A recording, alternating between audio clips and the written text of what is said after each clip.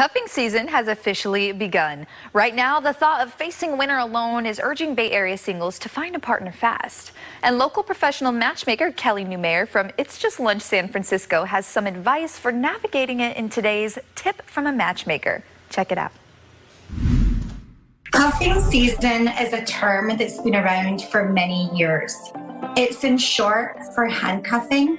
You are essentially tying yourself to someone over the winter months. A couple of tips on how to date over cuffing season.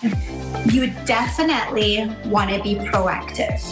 You want to get yourself out there, try new things. It is the holidays. There's a lot of parties. Say yes to all the parties. Be proactive.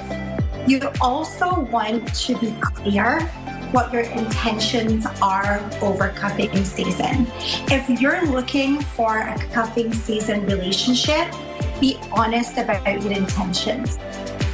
If you hit it off with the other person, consider extending the relationship beyond the holidays and have that conversation with each other.